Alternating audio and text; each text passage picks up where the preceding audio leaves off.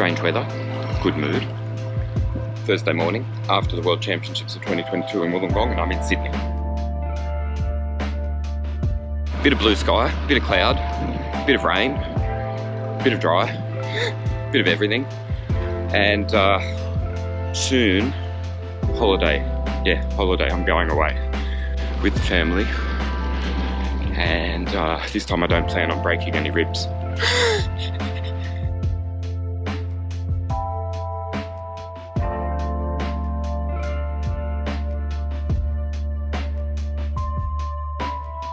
It's reasonably early in the morning, but it's not as early as I would have liked.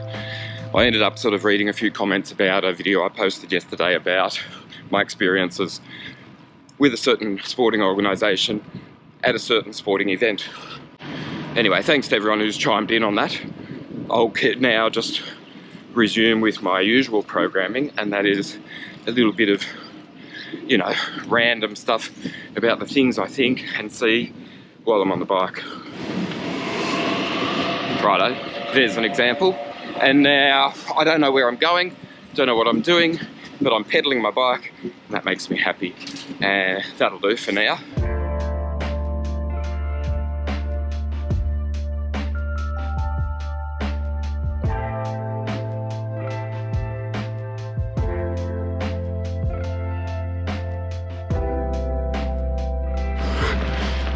I was uncertain too. I didn't know if that was coming in my trajectory, but it didn't, and everything's good. So I feel like I'm overcompensating now, just sort of like, yeah, I am actually a happy guy. I don't just whinge and carry on and complain all the time. I don't. Just sometimes I do.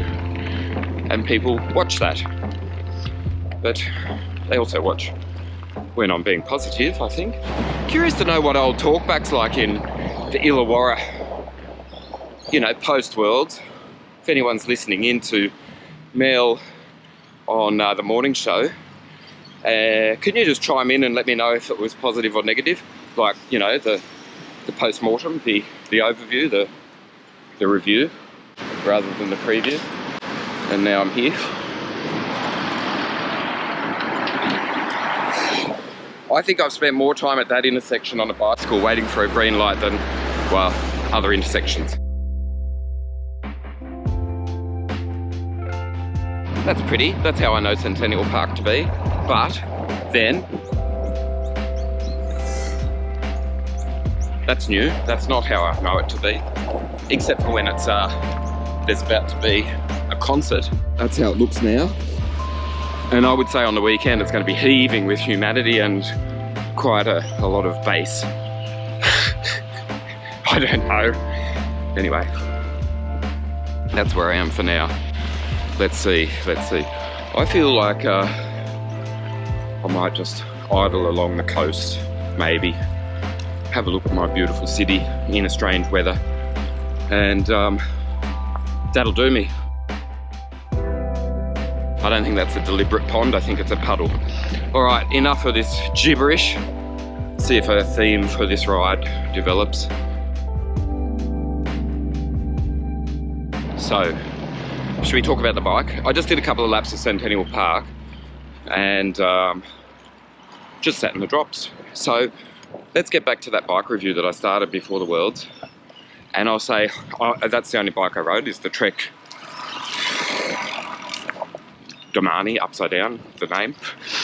But, and I really like it. I really like it. It's a great bike. So,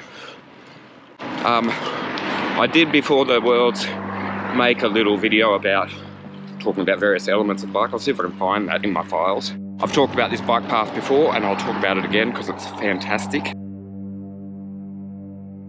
Oh, the point about the laps of the park in the drops, super comfy, and I think that I'd like to say I'm pretty flexible. Can put my head on my knees with my legs straight. So I've got a little bit of elasticity in my body, but I don't mind being that little bit shorter now, as in, which is to say not a terribly long stem. That's a trend in mountain biking, but I don't know if I'm comfortable with it on road cycling, but whatever. It's happening.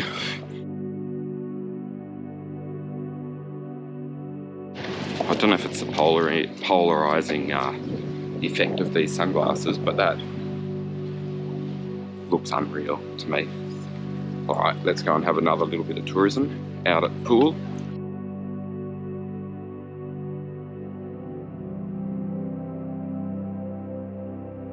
And here's my little turnaround for this section of the ride. Oh, it's pretty lovely. I've said it before and I'll say it again. I do like Sydney sometimes, occasionally. So, not all unhappy. I have another thing to talk about. Today marks the anniversary of a very, very, very sad moment in Australian cycling or sporting history. So I'm going to go to a nice quiet vantage point, take in the view and tell you more. So I parked it up and I've come to my little brekkie spot.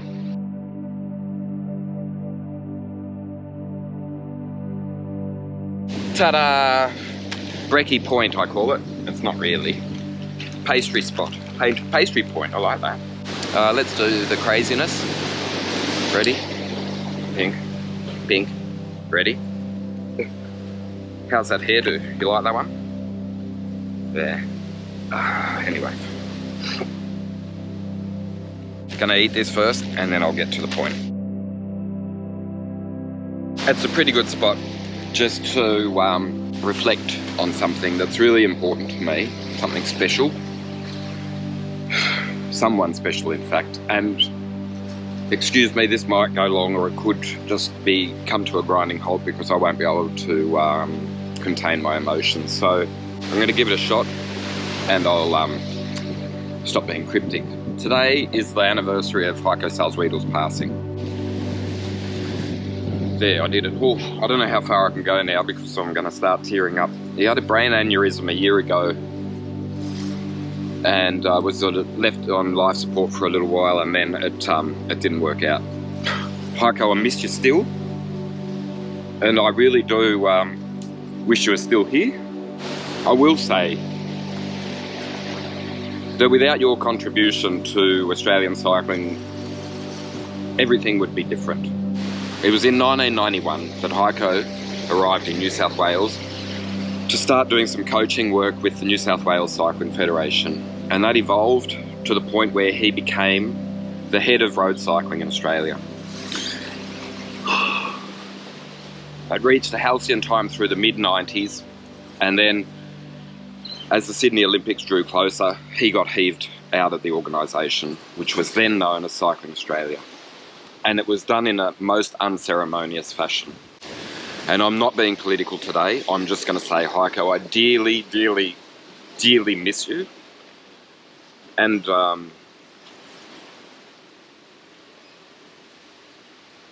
could say a lot of things about you, because it was you who had the vision and to dare to challenge the norm that had been in place, and that was that Australian road cyclists couldn't take on the best in the world in Europe. Up until your arrival, the focus of the national cycling program had long been track. I love track cycling, and I know you did too. Your contributions to road and track cycling around the world were enormous, and your legacy is lasting. I want that to be said now, before I get all upset. I was fortunate to come to cycling in my working life when Heiko Salzwedel was involved, because we established a friendship. He shared his vision with me and many others, and we worked together on a couple of fantastic initiatives. Those who have worked with him understand that he had his shortcomings, but he had a positive energy and a vision and a way of explaining things that few in Australian cycling have been able to do since. There's been a lot of amazing people involved in my sport in the time since you've gone in Australia. And things have evolved to the point where I know you'd be proud. I would have loved Heiko to have been here on the weekend and seen what came of road cycling in Australia.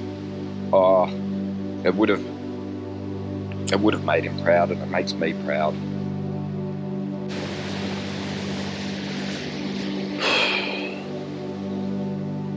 A little over a year ago, when I learned of Heiko's passing, I went to pieces and I couldn't express myself adequately.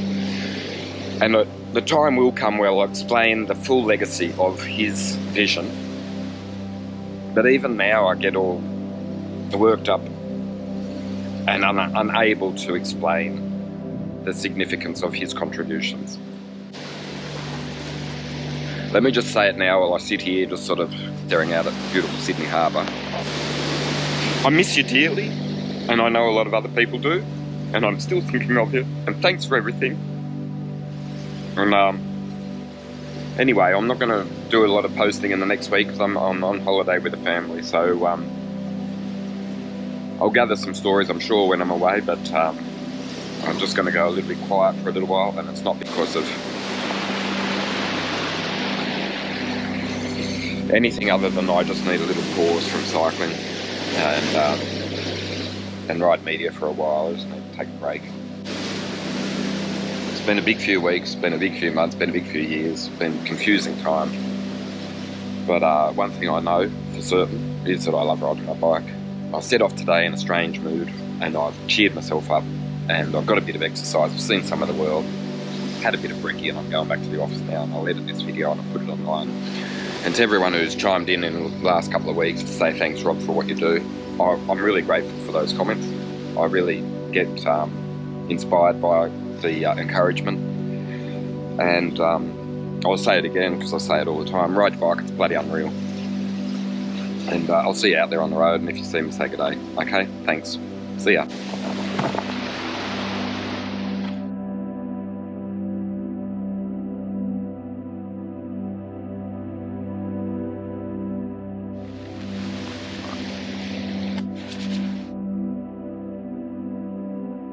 Let's get back on that bike and go for a pedal. Yeah, get home. Okay, ripper. Never gets old. Still love it.